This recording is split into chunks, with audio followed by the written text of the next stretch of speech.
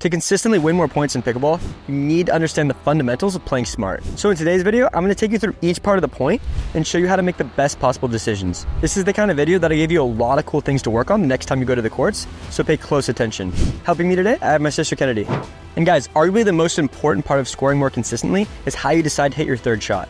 So if you want to learn how the pros do this, stay tuned and I'll take you through this strategy later in the video. First though, let's talk about serves. When it comes to serves, there's three main things you need to keep in mind in terms of scoring more consistently. And the first is targeting your opponent's weaknesses. So when you come out here, you don't want to just hit the same serve down the middle every single time. What you want to do is assess where your opponents are having more difficulty with your serve. So some common weaknesses you want to look for are going deep to the backhand, throwing in spin serves like the screwball, and just using heavy topspin in general. So when you come out, you should assess what your opponents are liking and not liking and use more of what they're having trouble with. The next thing you want to keep in mind while serving is that you want to be safe, but not too safe. So ideally you get 100% consistency on your serve, but it's totally fine if every once in a while you miss one. Because if you're going hard and you're going for powerful serves, every once in a while you might miss, but generally you want to shoot for around 90% consistency. So I'd say go for 100% consistency when you're going hard, but if you miss one every once in a while, not the biggest deal. That's actually worth it because it'll make your opponent miss more returns and it'll make your opponent give you easier returns in the long run. So the trade-off of missing 1 out of 10 for more power and more depth is actually worth it. The last thing you want to keep in mind is that even when you find your opponent's weaknesses and you find the right amount of power, you want to mix it up. Because if I'm just going deep to Kennedy's backhand at every serve, eventually she's going to get used to it. So your topspin heavy deep serve is your default, but you can mix it up with spin serves, and occasionally you can throw in higher, loopier serves too. This will throw off your opponents, and it'll keep them guessing as to what you're going to do. You can also mix it up by hitting it into different parts of the box. So if I'm going out wide to Kennedy's backhand, occasionally maybe I keep her honest by going down the middle to her forehand. In terms of how much you want to mix it up, it's really just about what you can stay consistent with and what's working for you. And while getting the most out of your serve is super important for scoring points, having a rock-solid return is what you really need to prevent your opponents from going on scoring streaks. And just like on our serve, there's three main elements on a return that we need to think about to get the most out of it. And the first is that you want to optimize things for consistency and for depth. So the way that we do that is by reducing our chances of missing the return. The number one way to do that is hit the ball a little bit higher over the net. So you never want to miss your return in the net. There's very little reason to do that. And the way you prevent that is by returning a little bit higher. And the second way you prevent that is by avoiding the sidelines and avoiding the back line. So we want to hit deep, but if we aim for the very back of the court, there's a chance we'll miss long. So I like to give myself a buffer from the back of the court and aim sort of in this region. And generally, the safest spot to hit your return is down the middle. So a lot of your returns should go down the middle. So what that looks like is this. You see Kennedy's getting behind the ball, got a decent height over the net, using that compact motion to get the ball to land around right here. And if your opponents are serving really hard, the next thing that you need to keep in mind is that things are going to change a little. Mainly, you should increase your margin for error. So if Kennedy's serving at me really hard, I'm probably taking most things down the middle like that. If I go towards the sidelines when she's doing that, there's a lot higher chance that I miss. And when she's serving hard, my technique also needs to change. And the two main ways that happens are, one, I should have a firmer wrist because I don't want my paddle to wobble when it hits the harder ball. And two, I really need to focus on having a compact motion where I hit the ball in the center or the sweet spot of the paddle. Now, on a side note, we're actually launching our new paddle soon. If you want to pre-order it, head to our site. We spent a whole year developing this paddle, so that'd be the very best for your game. We designed it for the 3.0 to 4.0 level to have the maximum sweet spot, which is why we're actually calling it the Sweet Spot Pro. And you can see here, we've actually identified the area on the paddle where the sweet spot is. So if you're ever playing, regardless of your paddle, you're always trying to hit the ball between these four red corners. Back to the return though, when Kennedy's serving hard, I want to have that stiffer, more compact motion and hyper focus on the sweet spot so I can still hit that ball clean without missing it. You can see in that shot, I actually mishit it a little bit, but because I was holding it nice and firm, I still had a good reaction. If I was holding it looser, the paddle would have shook in my hand and it might have spun in my hand and I probably would have missed in the net. So remember, when they're serving hard, hold the paddle a little bit stiffer. The last thing that you want to keep in mind though is that if your opponent is serving softer, you actually should try to go a little harder and you can sort of broaden where you're aiming. You don't necessarily need to go for the center. So if Kennedy's hitting really slow serve to me, I could really attack it on the way in. So I need to hit the sweet spot still, and I don't want to have a super big stroke, but you can definitely take a little bit bigger of a swing and aim deeper in the court without risking missing the ball. And what this does is it just really makes their third shot more challenging. So to show you again, generally when people serve softer than me, I actually add a little bit of topspin because that also makes their third shot harder. So just know whenever you play someone, assess how hard they're serving to you and make the decision of whether you should have a more compact, stiffer stroke or a looser, bigger stroke where you go for a little bit more pop. The most important thing to think about though when you're returning is that you get into the kitchen quickly so that you can take control of the court from up here. And when you're up here, you hit what's called the fourth shot off of your opponent's third shot. This is super important, and I'm going to cover it later in the video.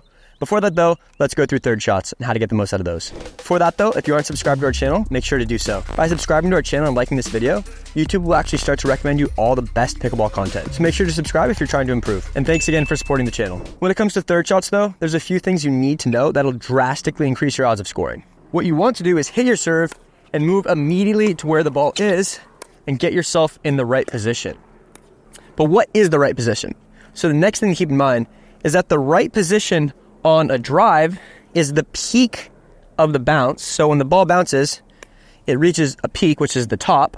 When you're hitting a drive, you want to move to where you'll make contact with the ball right at its peak. So you want to go straight to the highest point of that bounce because that gives you the best angle over the net to hit it hard. If you're hitting a drop, you want to move right to where the ball will be falling from the peak. So you want to hit a drop as the ball is falling. So off the return, what that means is you move to where the ball will be falling. So as you see there, I didn't hit it at its peak. I let the ball drop a little. So if Kennedy was to hit the return deep, I might actually need to back up a little bit to get the ball at this point on a drop. So on a drive, you hit the ball at its peak. On a drop, you want to make contact with the ball as it's falling. And it's your job to move there as quickly as you can after you serve. In terms of when to drop, you should pretty much go for a drop off any return that isn't short and high. So the higher your level is, the more you'll go for drops. And if you struggle with drops, maybe you'll go for more drives even if you're farther back. So this is just a general tip. But if the ball isn't short and high after return, you're probably better off strategically going for a drop if you have that consistently.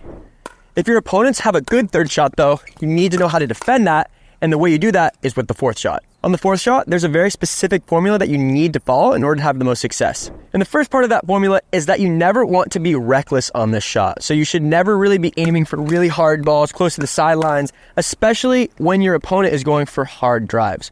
So where do you want to aim the shot? Really, it's simple. You want to aim your fourth shots at the depth of your opponent's feet out to their sides. So really, if you're looking at both players, your targets are here, here, and here, and they move back and forth with them. So if my opponents are at the baseline, my targets are going to be closer to the back of the court out to their sides. But as they start to move in, my targets become closer. So then my targets move in with them. And if they're at the kitchen, let's say they hit a really good drop and they make it all the way to the kitchen, I'm probably just going for a dink, right? If I go for a deep shot while they're at the kitchen, they can take it out of the air as a volley. So it's a really easy formula to follow. And what it does is it prevents you from being reckless and it keeps you consistent. And the next part of the fourth shot formula is that if your opponents go for a hard drive, you want to be firm. And if they go for a drop, you want to flick. So if Kennedy drives it at me, I want to defend that with a compact, firmer motion. And if Jack goes for a drop, I want to use a flick. So I'm going to go for topspin there. Sometimes I might actually take a drop out of the air. So it's kind of like our return actually, where when they're serving slower, we want to use a more loose motion. Same thing applies to the fourth shot. You need to be really smart about how firm your wrist is based off what shot they give you. And the last part of the formula is you want to try to take the ball out of the air if you can. This applies more to drop. So if Kennedy's hitting me a drop and it's going to land in the kitchen, I'm infinitely better off leaning over the kitchen than I am backing up like this to hit it off the bounce. Sometimes you will need to back up if they hit a deeper drop in the kitchen, but the most you ever want to back up is one pivot. So if you're having to back up by taking multiple steps backward, that's a good sign that you probably could have taken that ball out of the air by leaning into the kitchen, and you're selling yourself short by doing this. So you maximize your odds of winning these points by not getting yourself backed up, because when you do, you give your opponent the advantage and let them move forward. So always try to take the ball out of the air if you can, and at worst, take that one pivot step back.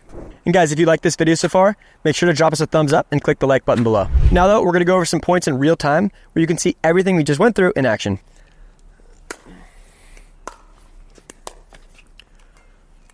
There, I didn't hit the hardest serve, and Drew just really went for a lot of power on that return.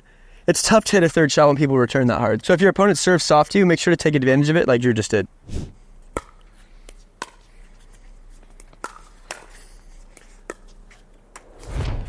There, Jack went for that drive at me. Luckily, I had my firm wrist though, so I was able to get my volley nice and deep to him. If I would have been loose there, I might have mishit the ball and let them come forward. And that's another instance where having a paddle with a big sweet spot can be helpful. I'm sure you've been at the net before where your opponent hits a drive at you and it feels like the paddle's rotating in your hand and you mishit it.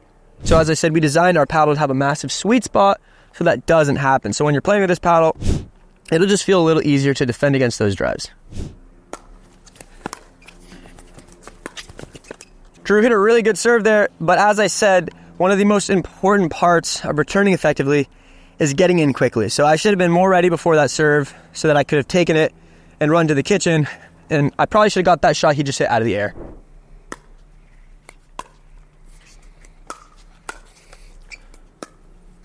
Jack hit a really low drive there, but luckily I got it nice and deep, which made his next shot harder and he missed the drop.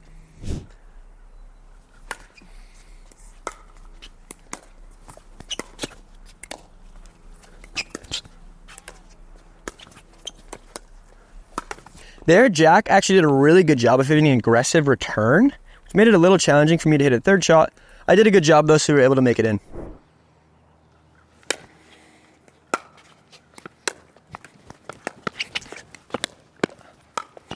So there, I went for a really interesting serve that I call the banana serve. So I went down the middle, and I actually curved the opposite direction of a screwball. So I really am going like this. And the technique's important, but you definitely need to have a gritty paddle to be able to do that effectively. So as I mentioned earlier, if you want to check out our paddle, it's coming out in a few weeks. It's awesome, it's super spinny, gives you a good amount of power. But the main thing we optimized for was sweet spot. So if you're someone that feels like you ever missed the center of your paddle and mishit the ball, go check it out and it could be the right paddle for you.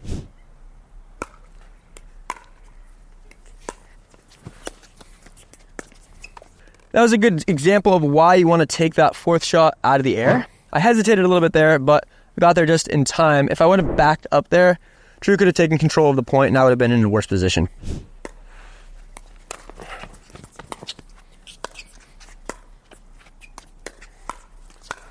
There, Drew went for a slower serve, so I put a little bit more pace on my return. He hit a good drop, but didn't come in very quickly, so I went for that target at the depth of his feet, and it let me take control of the point.